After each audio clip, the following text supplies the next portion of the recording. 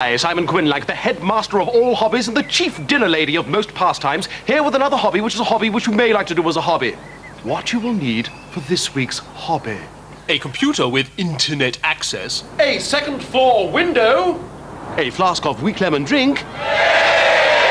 And a nerd. Ah, look at him, he's a nerd. I'm doing the shopping for my mum. My nerd is Alan Cecil. Hello. Alan Cecil likes train spotting and surfing the web.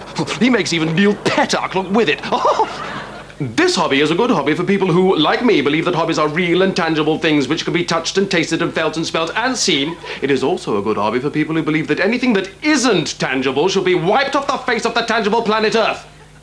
This hobby is not called as you would expect, the surfing the web hobby. Oh, no. Rather cleverly, I have named it the stuffing the web hobby. Do you see what I've done? How to do this week's hobby. First, get your nerd to let you join in on the web. Unfortunately, you must pretend to like the web. Alan Cecil, I like the web. I think it is good. Can I join in on the web? Yes. Then drink your weak lemon drink. Drink it quickly so as to wash away the foul taste of computer lies in your honest hobby gullet.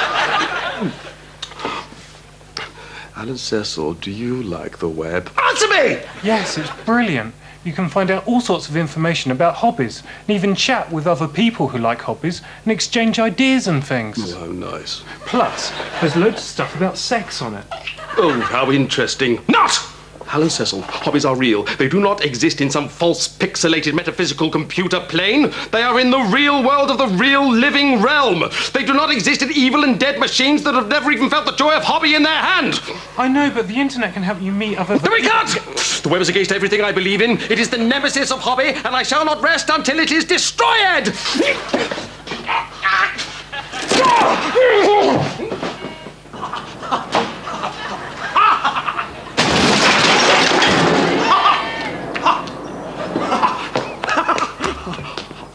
That is 4 computers destroyed by me now. Only a few 100 million more to go, and then I have won my war against the web.